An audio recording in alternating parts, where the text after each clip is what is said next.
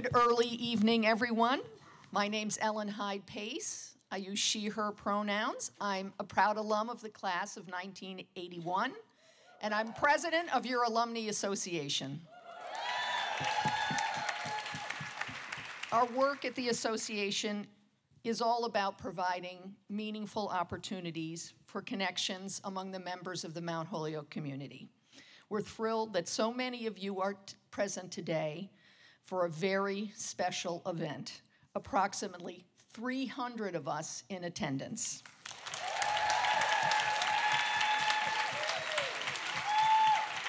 And even better, 50 students.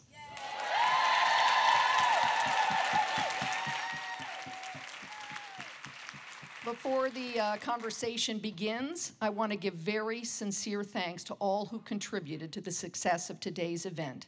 College and association staff, alum club organizers, especially New York and DC, and those here at the theater. We're very grateful for your efforts leading to this moment. It's quite a busy time for alums in New York City. Next weekend is the traditional Vespers concert at St. Bartholomew's Church. You can visit the events calendar on the Mount Holyoke website or the New York City Club website to purchase tickets. There are still some available. I'm now honored to introduce today's speaking program. At the outset of her presidency, Interim President Beverly Daniel Tatum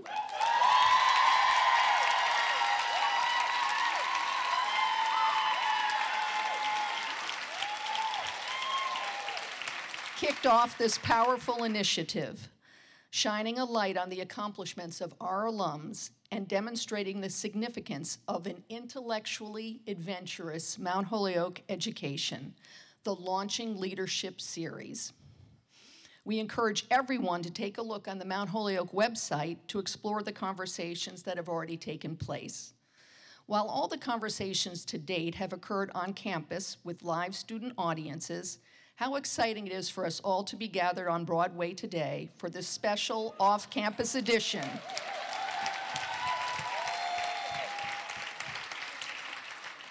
Please join me in offering a warm welcome to our two distinguished Mount Holyoke alum participants, writer of Topdog, Underdog, Suzan-Lori Parks,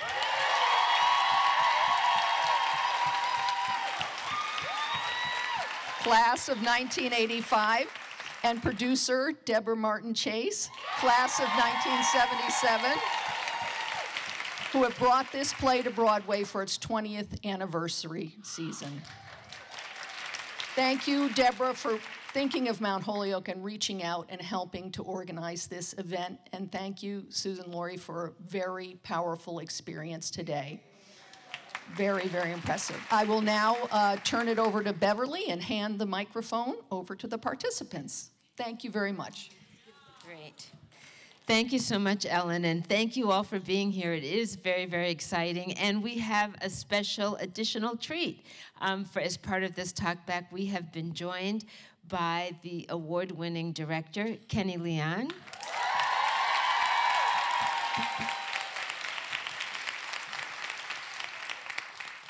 And also by Tony Award-winning LaShanza, who is co-producer.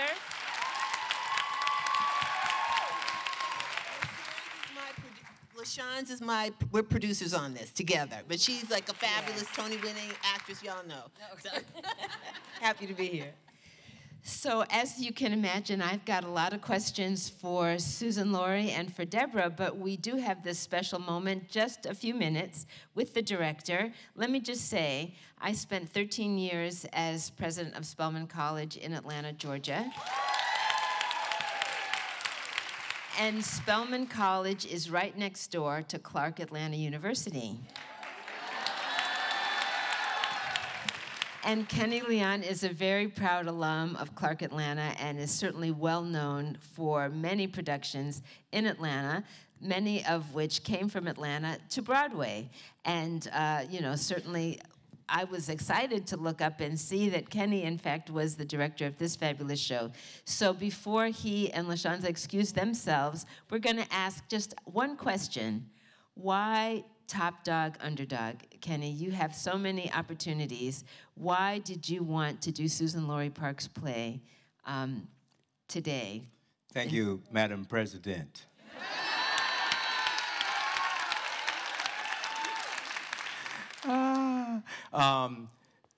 First, Suzan-Lori Parks, SLP, the greatness that is Suzan-Lori Parks. That's why one does this play. Secondly, when you have Corey Hawkins and Yahya Mateen II, doesn't get better. And then lastly, after you go through 2.5 years of COVID, and you start paying attention to what's happening in the world or what's not happening in the world, our disconnection from each other, our disconnection from community, our loss of spirituality, our failure to understand where we are and where we're going. This play is the perfect play to address that. I didn't see the play 20 years ago, but every day with our rehearsals, we started with what's happening in the last 24 hours? What did you see? And so often artists are walking through the world and they don't look at the world. We're supposed to report on what's happening in the world. So every day we would talk about what's missing in the world. And so what you see as a result of that in this play, you see what's missing in the world. The last image of the play, one man on the floor, dead physically, another one living but dead. And that last photo is God taking a picture of us to say, how you like that? So after COVID, coming back, this is the play. And now, you guys said it was 50 folks from 50 students. I want to know where the hell are the rest of the students? and I'll let you go. But the greatest thing for me is to stand out and, you know, watch audiences line up to go to this show. But it warms my heart to see 18, 19, 20-year-olds standing in line to see something, because during COVID, we sort of said, we're not going to spend our time for stuff that don't make sense to us. So the fact that you young folks find your way into theater, that means something. Even though it was written 20 years ago, Suzan-Lori Parks wrote this 20 years ago. Spiritually, it came to her, and she put pen to paper, and it met this production 20 years later. And I hope it has impact on you and hope it has impact on the world. I really thank my producers. They're the best in the world. And Madam President, just thank you for what you continue to do. And just know that it's cross-generational, y'all. I know a lot of you young folks, you're like, we want to burn some things down. We got better answers, and you're in my way. But the truth is, we all need each other.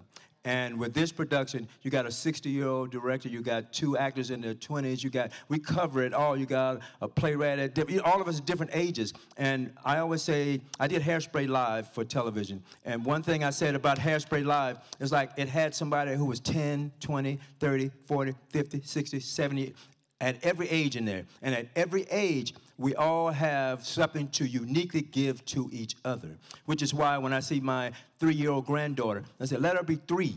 She's only going to be 3 once.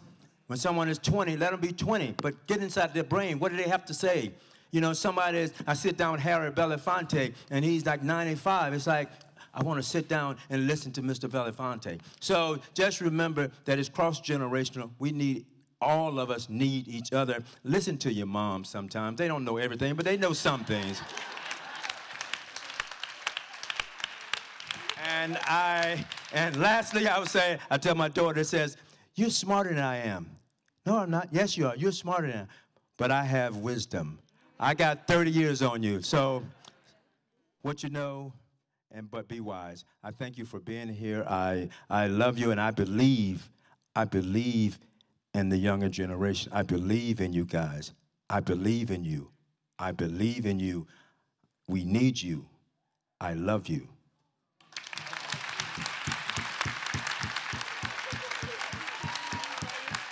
Thank you so much, Kenny.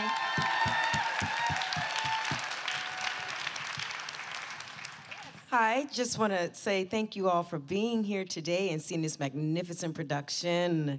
The gentlemen I thought were on fire today, but I just wanted to say a couple words I want to first thank Felita Granby and her group, the Herlock Music Theater Lovers, and the Lynx, who are also here in the audience. I want to thank you all for coming. And as the producer, I just wanted to, along with my brilliant Debra Martin Chase, I love being able to say that I'm co-producing with Debra Martin Chase.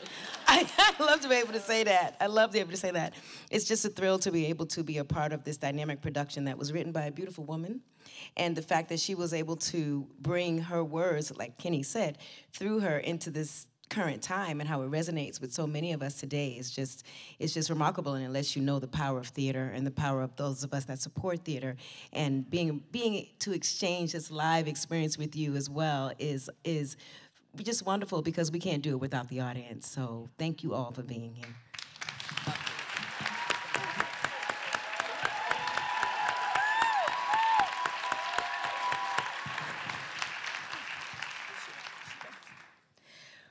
Well, it was a delight, of course, to have our bonus guests, but now we're going to focus on our two alums here.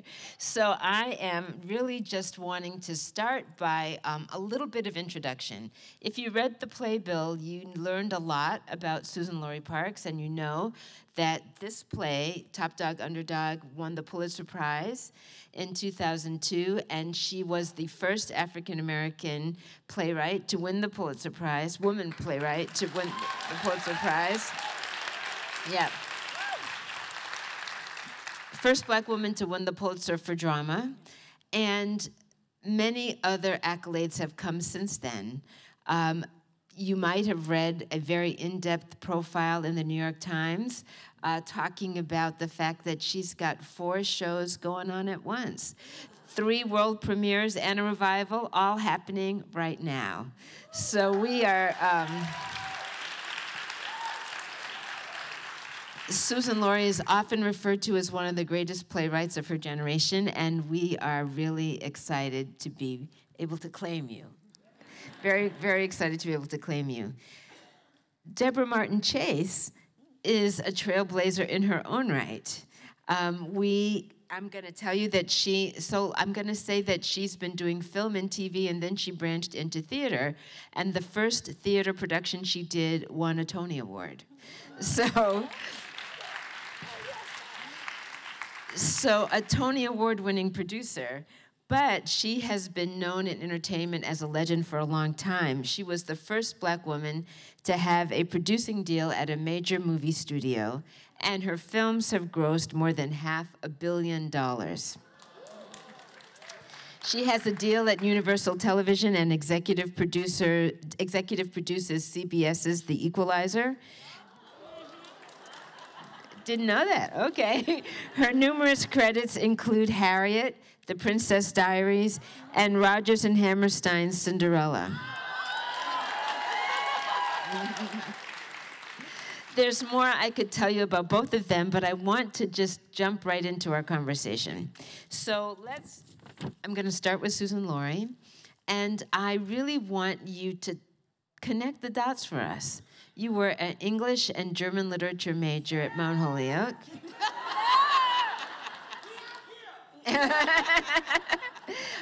And, you know, it's been widely reported, of course, that you took a class with James Baldwin and that he pointed you in the direction of writing plays. But then what happened? Yeah. the short version, the thumbnail sketch. I think the most important thing that happened was that I committed myself to doing the work. And I say it like that because I teach at NYU, and a lot of my students, when I say, what do you want to do when you graduate, and they say, I want to get paid. That's not where I was, and that's not where I am now. So I committed myself to doing the work, which is the daily showing up of writing, whatever, excuse my language, you've seen the play, whatever the fuck. I committed myself to doing the work. And that's probably the most important thing that I did. It wasn't about what party can I go to meet so-and-so. It wasn't about none of that other, excuse my language again, bullshit.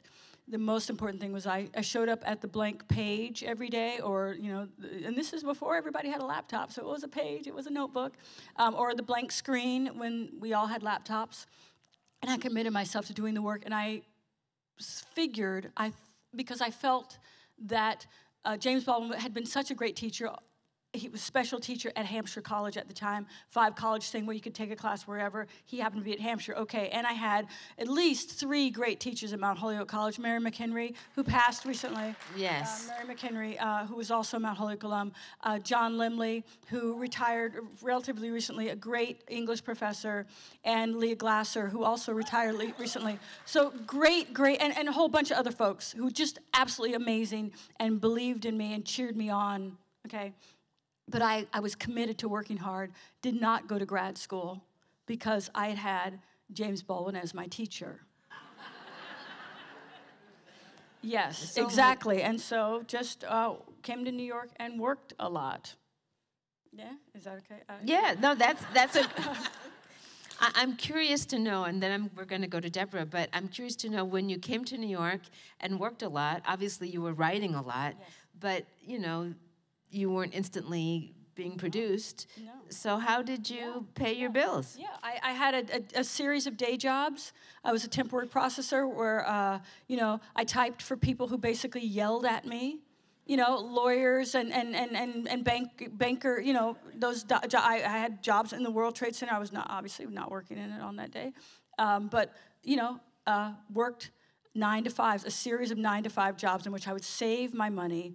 I had a friend, Lori Carlos, who passed relatively recently, who let me rent out a room in her large apartment.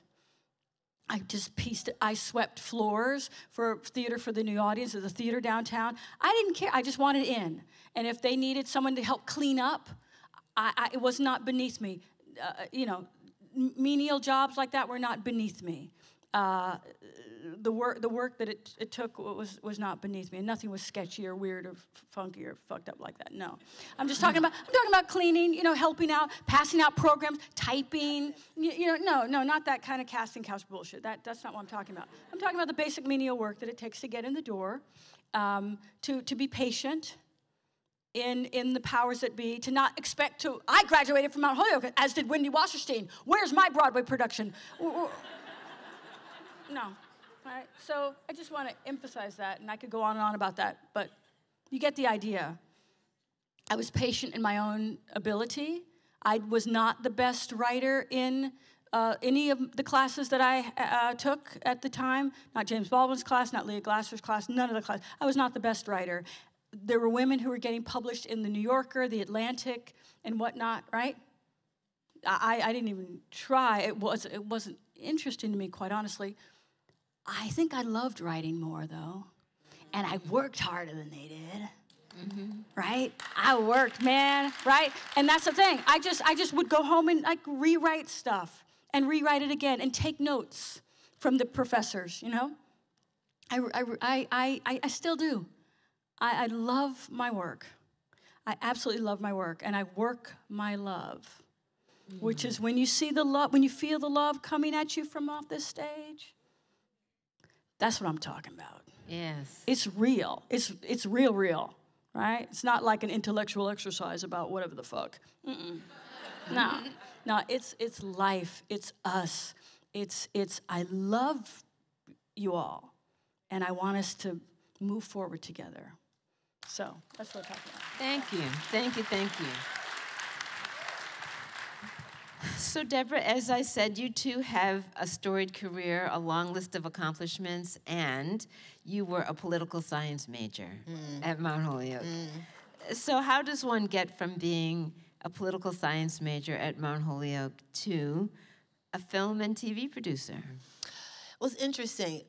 I'm going to dovetail a lot on what SLP just said, but I, poli-sci major at Mount Holyoke, always loved film and television, always wanted to be involved, but it was like super scary. I didn't know anybody in the business, so I went to law school, right?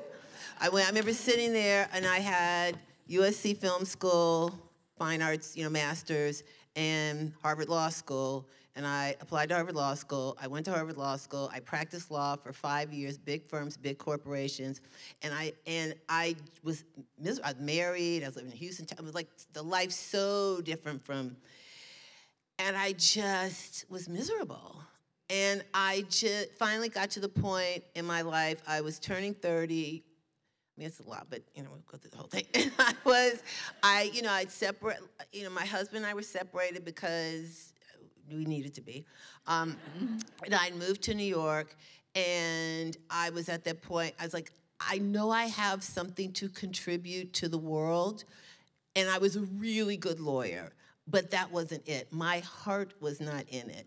I didn't love it. I wasn't passionate about it. And so I said, I was turning 30, and I was like, I don't want to wake up now saying what only if I coulda, shoulda, woulda, if. So similarly, I said, I'm going to bet on myself, bet on my passion, give it my everything. So if I fail, at least I said, and I went into, for 2 years, Columbia Pictures had an executive development program that was designed to bring people from different disciplines into the movie business. I got paid bupkis. I mean, I could barely pay my rent. I had a little savings.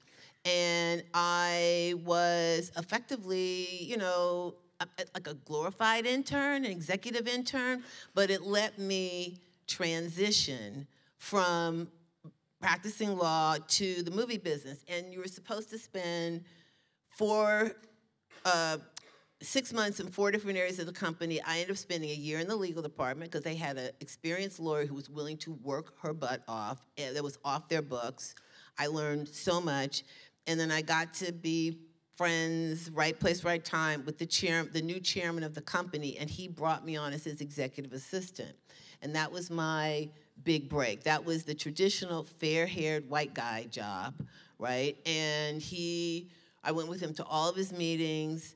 I got to ask any question I wanted to. He was grooming me for this. And at the end of a year, he was ousted in an ugly coup. And he put me on the creative staff at Columbia Pictures, and that was my transition. But like Suzan-Lori, I mean, listen, I was sitting in these meetings, and I'm the only woman. God knows I'm the only black person. And, it's all guys, older guys. And invariably somebody would turn to me and say, Tani, could you give me a cup of coffee? Yeah.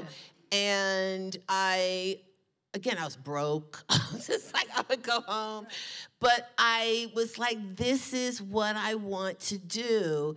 And I had the passion. I had the passion for it.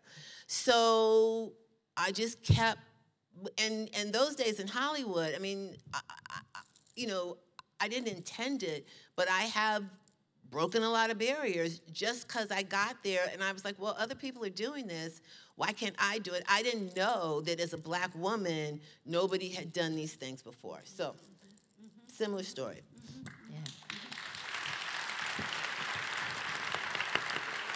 So, as Ellen mentioned in the introduction, I've been doing these conversations with alums who've had what I'm going to call intellectually adventurous career paths.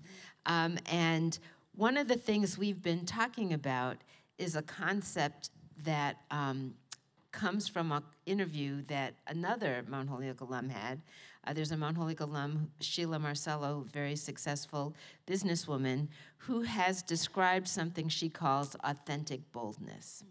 And I'm just going to give you her definition. She says, when you bring your truest self to the table, you are able to be bold in your own authenticity. And it seems to me there's lots of evidence of that kind of authentic boldness in your pursuit of your passion, right? Whether it was playwriting or producing.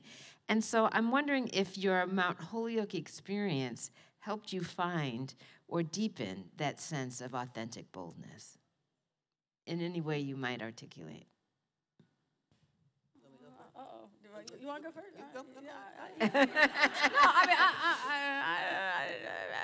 Okay.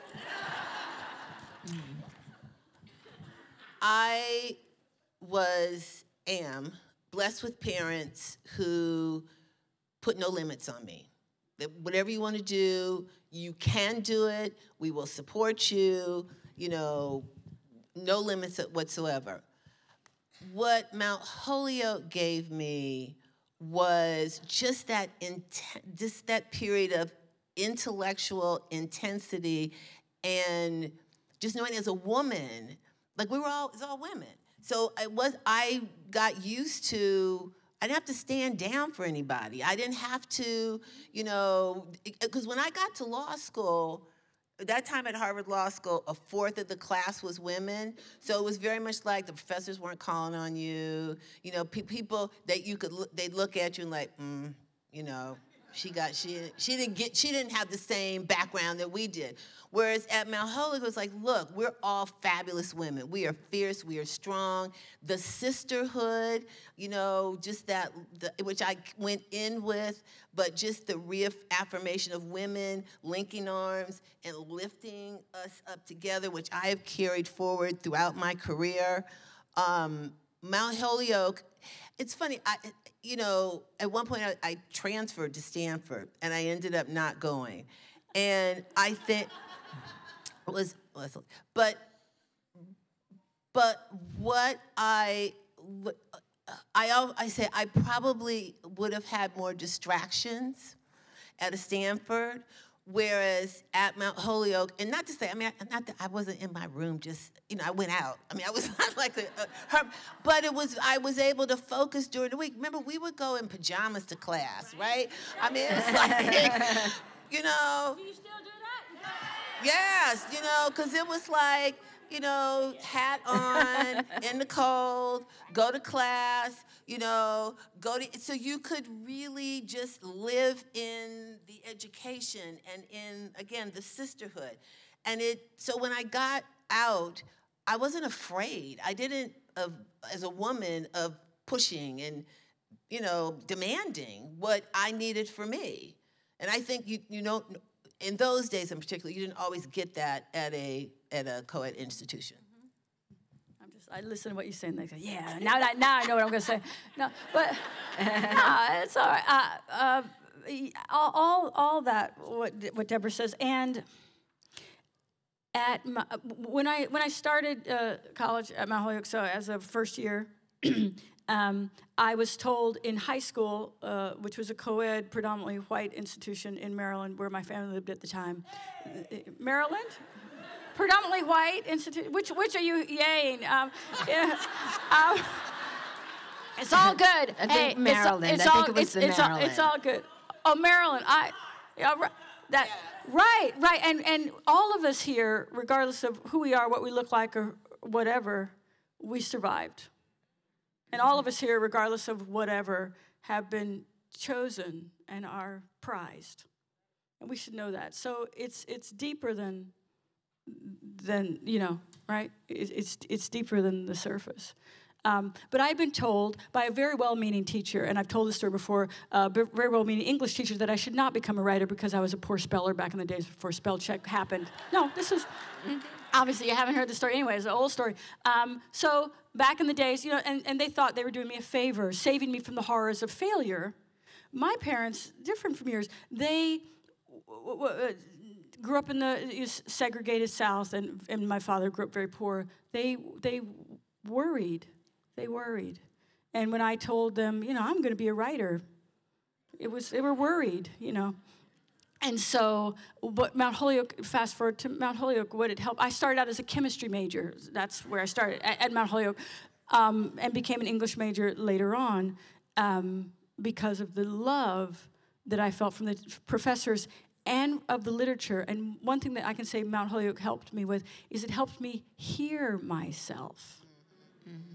And that, because I remember I was in, what was it, North Rocky, South Rocky, whichever dorm was mine. All right, the Rockies, okay? I was sitting in the Rockies, whichever one it was, right? I think it was probably South Rocky, and my desk was facing the window, and the window was facing the route, whatever the street, what's the road? 116, right? Okay, it was 4 o'clock in the afternoon. I had an assignment for my writing class, and that was the first time I heard voices. And I was like, whoa. voices like, not like, oh, I'm crazy, but I am a writer. I'm a writer who hears the voice of her soul speaking to her. That was the first time. It was at Mount Holyoke, and that has never left me. And as a creative, as a writer person in these fields, once you got your voice, they can't touch you, right? Yeah. And I thank Mount Holyoke for that. That's a fabulous story. Thank you so much. I have one more Mount Holyoke question, and then I'm going to ask a Topdog question, and then we're going to open the floor to our audience. But the Mount Holyoke question is about Wendy Wasserstein. Yes. So I'm sure many of you know, but in case you don't, Wendy Wasserstein, class of 1971, now the late Wendy Wasserstein, wrote a play, The Heidi Chronicles, which won the Pulitzer Prize in 1989. And I have heard that that name is important to both of you. I'm wondering if you could talk a little bit about how she influenced your own experience. For a long, Wendy passed, a while, it feels like a while ago. Yeah. It feels like a while ago. For the longest time, they'd have conferences about women playwrights, right? And on one end, and they'd have a table, and they'd face an audience like y'all. And they'd have on one end Wendy Wasserstein, because Wendy did plays on Broadway. And at the other end, they'd have Suzan-Lori Parks, because Suzan-Lori Parks did plays like off Broadway. And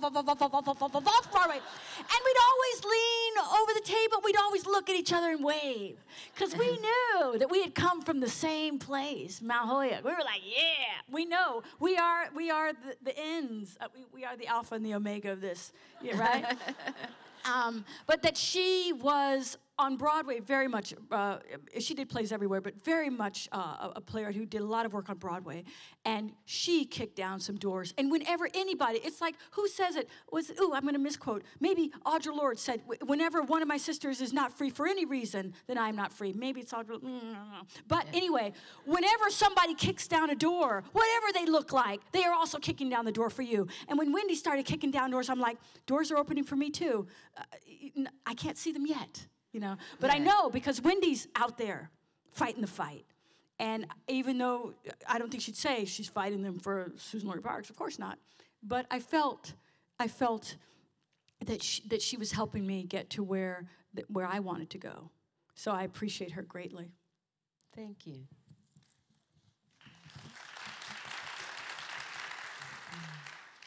I was a trustee of the college for, I think, 8 years until May 2019.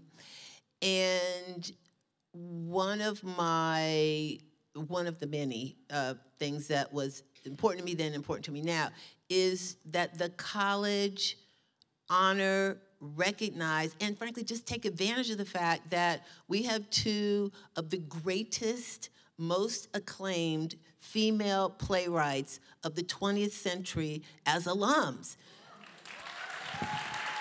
I mean, and so I feel like I just want to make sure that we value our theater tradition, and that in the, STEM is super important, and there's so many important initiatives at the college, and God knows I know from 8 years on the board, there's a push and pull for all our resources, but theater should be a priority. When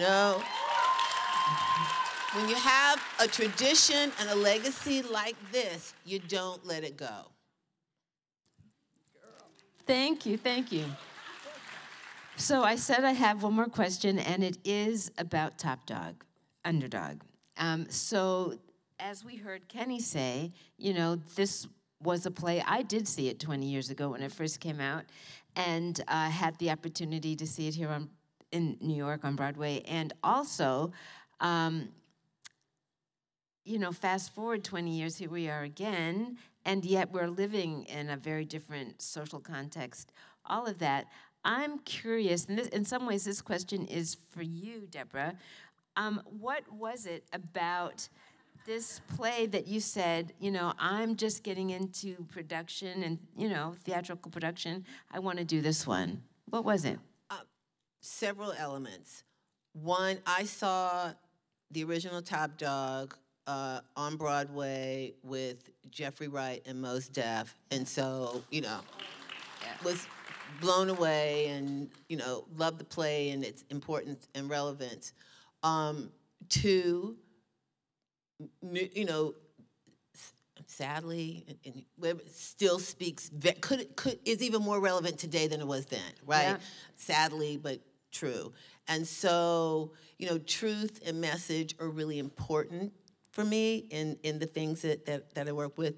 Three, SLP supporting a strong, influential, powerful, accomplished Black woman who's just, in your prime, but you have so much more to give. So we just want to make sure that she continues to be positioned as she should be. And honestly, the production team here, David Stone, our lead producer, and Mark Platt have been unbelievably generous and supportive of LaShawn's and I as new. I don't know if you know, this is like Tony-winning actress, The Color Purple, okay? She was just nominated for Trouble in Mind. I mean, she's like badass. And David has helped her add producer to her portfolio. Anyhow, they have been they wanted us to learn and to really, that's their way of, as enormous. David Stone and Mark Platt produced Wicked. Need I say more? Okay. Yeah. And of the many things. And so we are part of their paying it forward. And so to be able to learn from them, support her, work with I've known Kenny forever. This is the first time we've been able to work together. And then these two amazing actors. So Yes. it just, the whole package. And what it allowed me to do was I brought a group of investors in, that many of which are first time, largely African American. And so, and hopefully they're having a great experience, because just to make sure everybody knows, this is the best reviewed play of the season. Yes. Okay? Yes. So that they will stay with me and LaShawn stay with her group, so that, if you have financial backing, we can continue to bring important, relevant stories to the stage. Great. So now my question relative to Topdog and its revival for you, Suzan-Lori, is, you wrote that play 20 plus years ago. Is there anything about it that you would say, oh, well, 20 years later, I want to change it? No. No, I'm sorry. There's a little thing, we changed a couple things. When they talk about the phones, Yeah. So he says, you give a woman the number of your phone, you're telling her two things. One, that you have a phone, right? That's what she said. In the original, 20 years ago, he said, one, that you have a home. Because 20 years ago, when we gave someone our phone number, it indicated that we had a home, i.e. a landline. Yes. So rhythmically, as you notice, it's the same. Yeah. So it stayed in the same groove. You tell her that you have a phone. Tell her that you have a home. So didn't change much, but changed that. And no. Yeah, yeah. No, it's good. It's good. I like it. Well, we like it too. We like it too. I think this is the beauty of a beautifully written piece, because then you have Yaya and Corey, who are of another generation, Yes. who are modern. So they're bringing a different energy, a different spirit to the performances that helps take some writing that is timeless, but really grounded in the moment. And obviously Kenny as well. Yes. So. Yeah, and definitely. I think this production was fearless about bringing the heart. Mm. And the difference, I would say, between the characters of Lincoln and Booth. Oh, go. What's the difference for you between the original production and this one? Right. I think that for me, the difference is that the culture now has caught up to the play. Because I was telling we were talking Beverly about or that. President Tatum the other day that one comment, criticism or comment I got from people of all races, ages, whatever, was people were like, well, why didn't you write about a doctor and a lawyer? And why do they have to be, in reduced circumstances, or I was like, yeah, I wrote about what I wrote about. If you want to write about a doctor and a lawyer, you can go ahead. Again, once you hear your voice, listen. I'm not like they can't touch you. Let me say that. Once you hear your voice, listen to that voice. Yes. Right?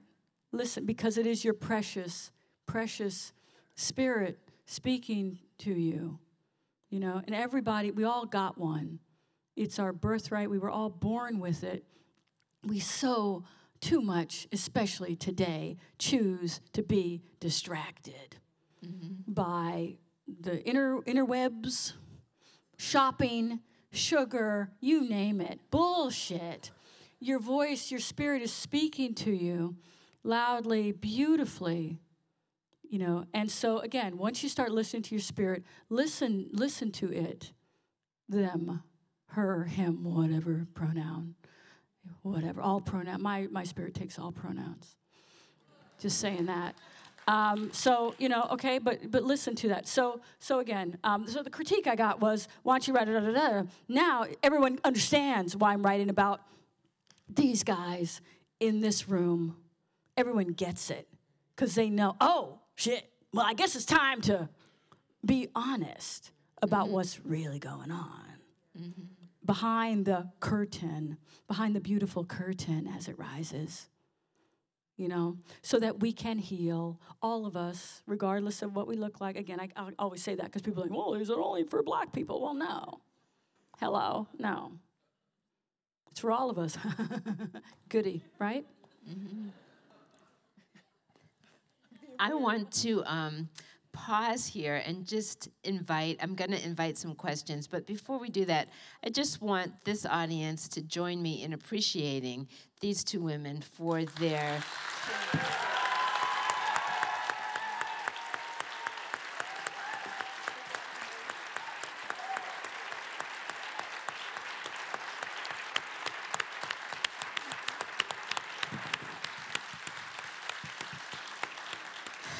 And we have a question right here from Maryland.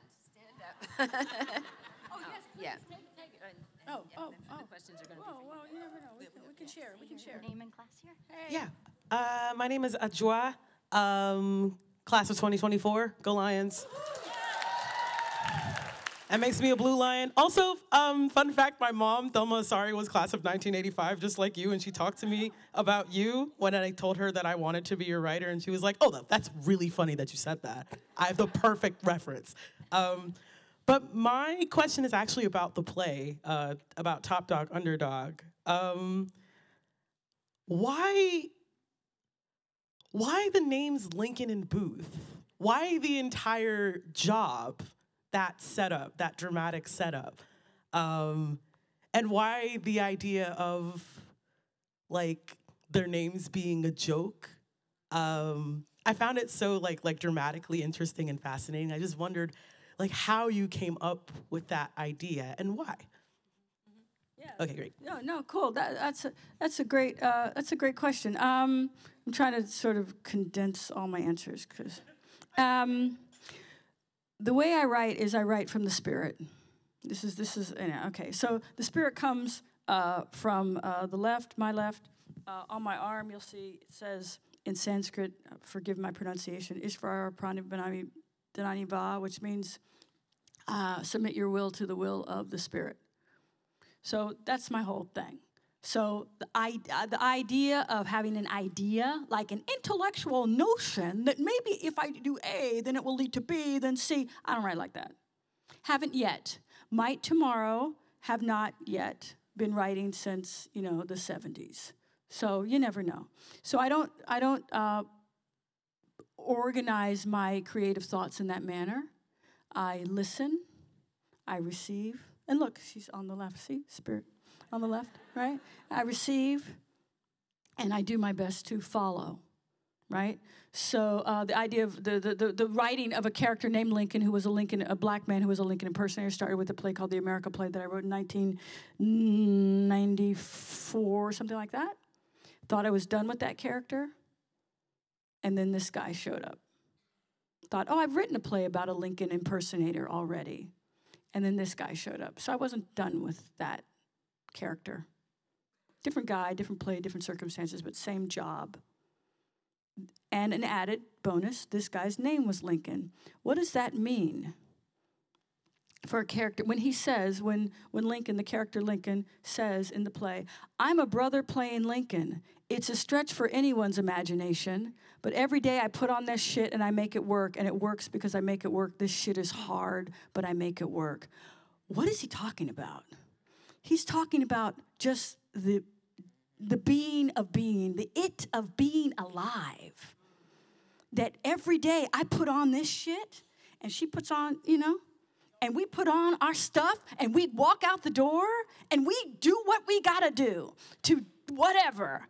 And that's hard. Being is hard. It's really hard. It takes a lot of work, right? Now, was I thinking of that idea when I wrote the play? No, I was listening to the Spirit. See what I mean? So, and a lot of writers are like this. The ideas and the essays about the writing come way after the writing comes, right? The writing comes first, okay? And I find that my writing is very rich if I don't, the Spirit says, okay, you got two brothers, Lincoln and Booth, ba-dum-bum. And I said, well, what do you mean? Excuse me, could you explain that, please? I'm writing. Two brothers, Lincoln and Booth. Okay, here we go, okay? I don't ask any questions. When the Spirit is talking, I listen. I think James Baldwin taught me that. When the Spirit's talking, listen. Yeah, I'll hold it. Yes. Yeah. I'm gonna try to. Hello? Hi, may I make a comment, please? Or can we move on? Or should we move on? I think because we have to take turns, let's let somebody else have a turn. There's a person right in front of you, and then we'll come across this way. Hello. It's not gonna be fun. I just want to say, it's such an honor to just be in your presence, both of you, because I remember 5 years ago Googling Mount Holyoke and looking at both of your faces and being like, this is the reason I'm going to come here. And so what a miracle that this is happening. My name is Taiwo. Yeah. Shout out to Cheetah Girls, because, that was a big move. Come on now. Yeah. So my question is, I'm trying not to get emotional. Mentorship is so important. And I love that you're constantly mentioning James Baldwin. I would love it if you both could talk about what it means to have somebody in your corner, especially after a setback. Because that's what I'm going through right now. I'm a writer as well, going through a certain setback, and I'm trying to talk positively to myself and about myself. But I think having a mentor in your corner is so important. So can you talk about more about what mentorship has meant to you, what guidance from people who are like Wendy, who are doing the thing that you want to do, even if just they're a friend who's in a different field. I would love to hear more about mentorship and what role that's played in your lives. Thank you. Mentorship was very important to me coming up, and I've been a great mentor, because I believe you have to pay things forward. So. But let's start with, I hear what you're going through. I got to get a sense of, you have to believe in yourself. You have to believe.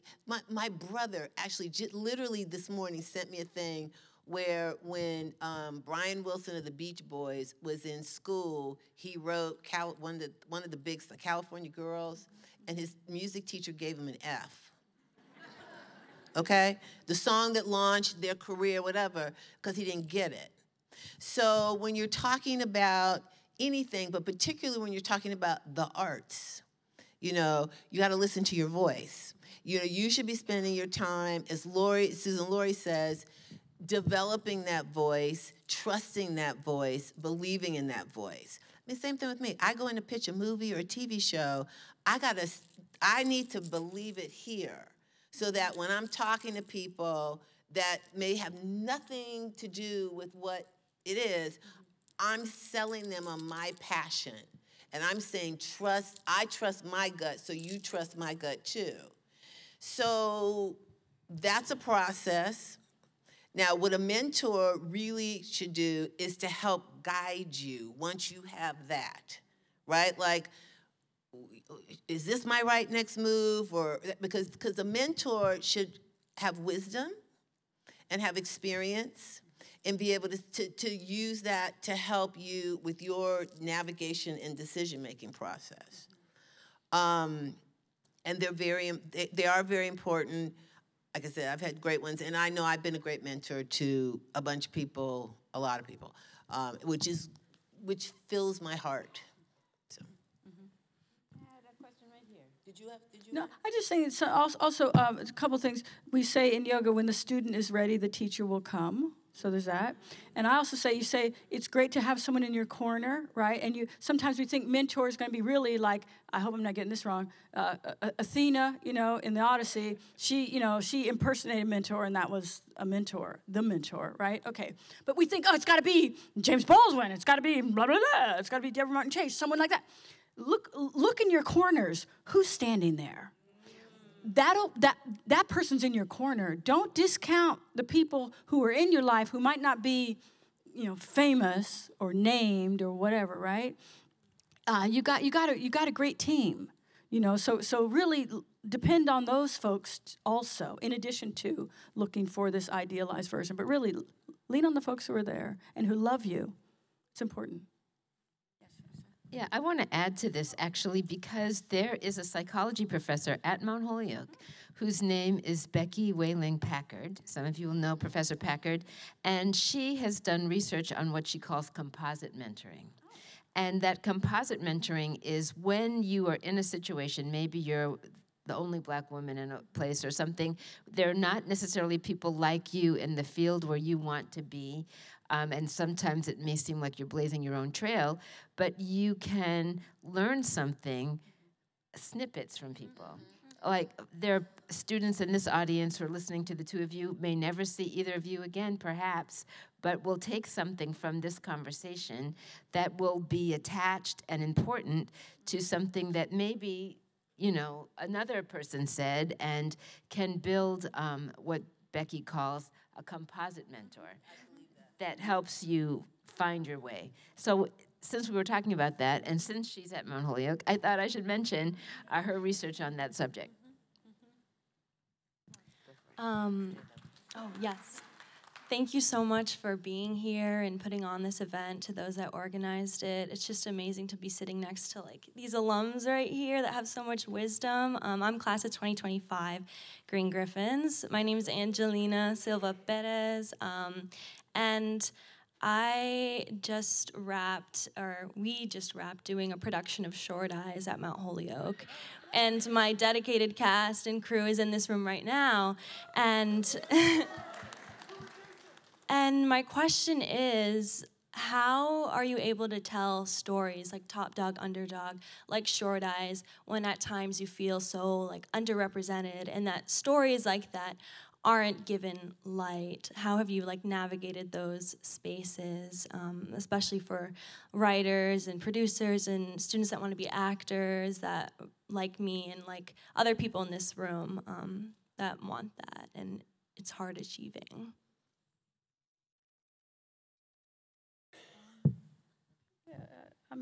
You just rapped. So it sounds like you found a way, right? Right? You're not saying you were trying to do a production and we haven't had luck, and you found a way, and build on that. You found a way. One of my grandmother, foremothers on both sides, their favorite word, they had some of the same favorite words. One of them was resilience. They never met. They had resilience. And to me, it means find a way. Find a way. It doesn't mean, eat shit and do whatever the man says, right? It means find a way. It sounds like you found a way, Also, it means know that you are loved.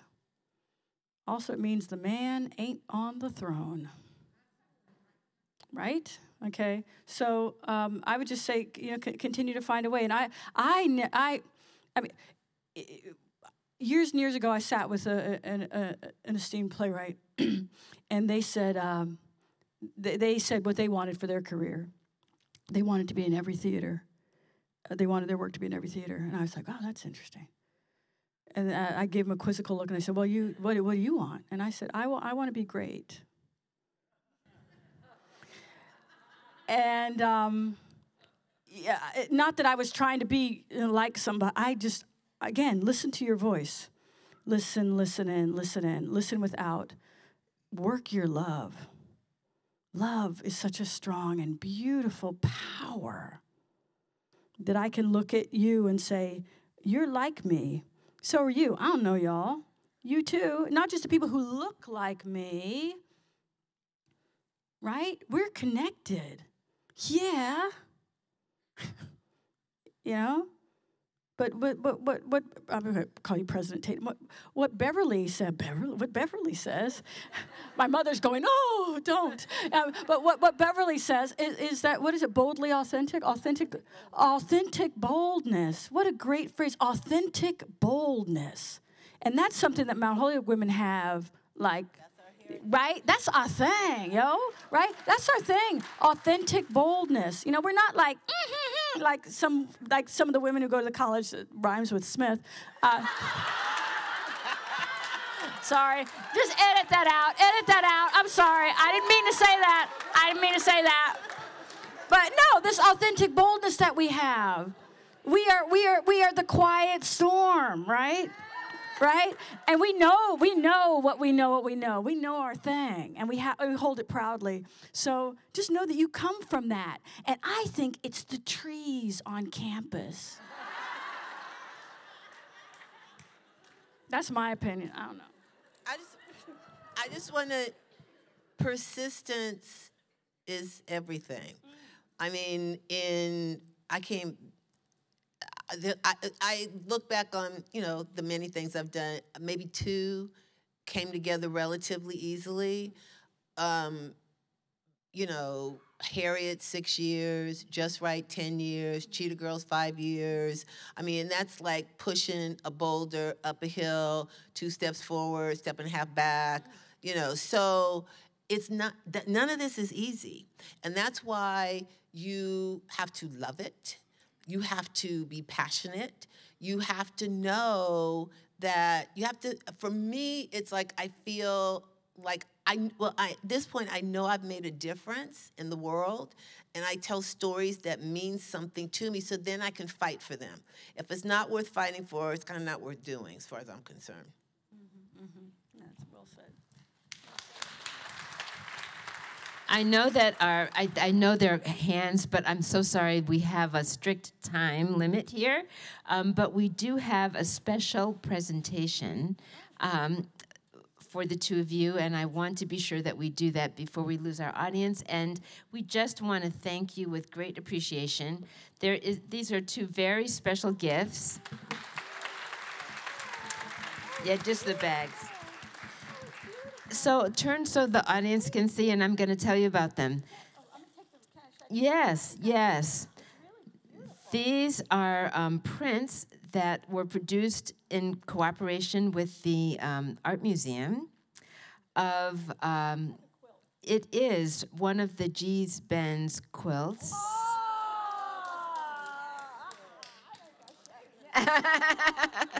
how beautiful. Oh, my God. I'm going to undo the ribbon so you guys can see it. Oh, my goodness. Yes. Oh. Can you see? Oh. Yes, there you go. Yes, the artist is Mary Lee Bendolph, one of the G's Ben's quilters, and this particular one is named after Thornton Dahl, the artist, inspired by his work. But this print has never been produced in this way before, so it's a truly unique gift for 2 truly unique women. We thank you so much.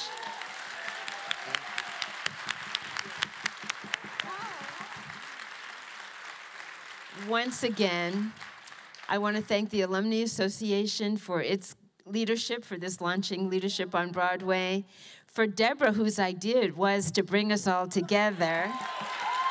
Yes.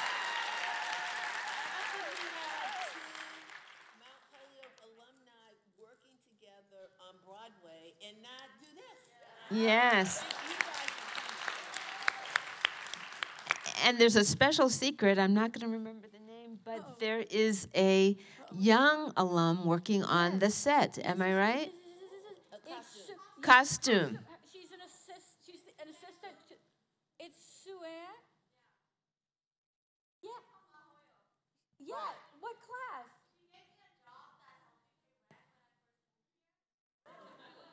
It's Sue-Ann Leung? Yes, that's the name. Yeah. And what year is she? Can you? She's like recent, and she's like, yeah, my class never does anything. What? 2010. My class never does anything. We don't do anything. But of course, amazing. Authentic boldness means you claim what you do. Yes. So thank you. Thank you. All right. Thank you all for coming.